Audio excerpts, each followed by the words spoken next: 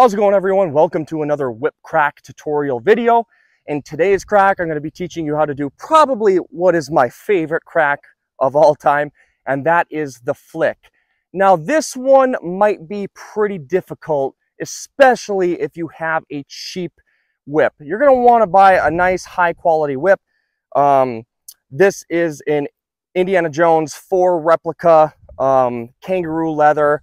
It's, I think, 8 feet long. I can't really remember. I bought it a long time ago, but it's high quality. You can see how it has this nice arch, the base, and it's tight.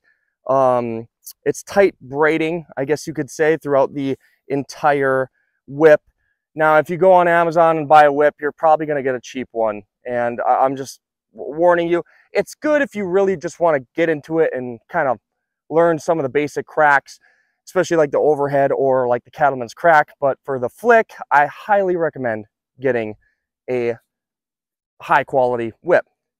So for this crack, you're going to want to start with a whip in front of you, and you're going to want to swoop it up and bring it down. Now, it sounds easy, but what a lot of people tend to do is try to throw it. They think they're throwing it, and they're really extending that arm, and they're not waiting for that whip behind them to get like at a 45-degree angle. Now really watch this, okay?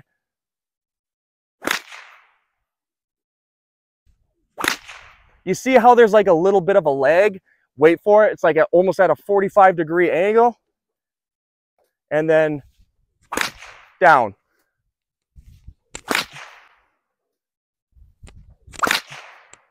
As you can see, my arm is pretty, it's not like really extending. I'm not extending my elbow.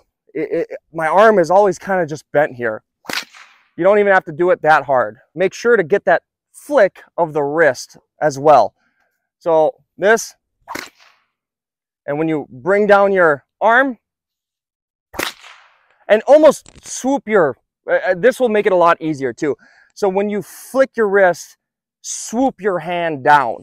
That will make, you're definitely getting that crack from that as well. So here, see how I swooped it back?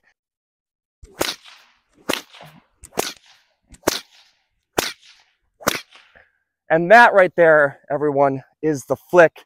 Trust me, if you're new to whip cracking, this one will be kind of difficult, but if you get it on the first try, amazing. You're natural to whip cracking. I hope this video helped. We'll see you in the next whip crack tutorial video. Thanks for watching.